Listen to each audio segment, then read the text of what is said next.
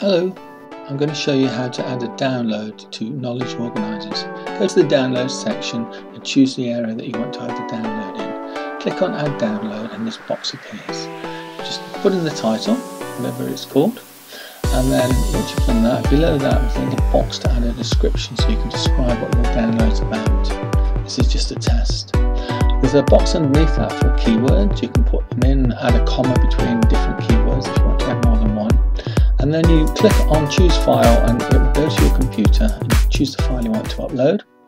If you have an image that you want to add, this is optional. You can choose an image that represents your file. Add the subject area in this box here. That's all you have to do, and then you click add download and then it's all done. You can have a look at your download, click on it to see what it looks like. Anyone going there can click download. Thanks for listening.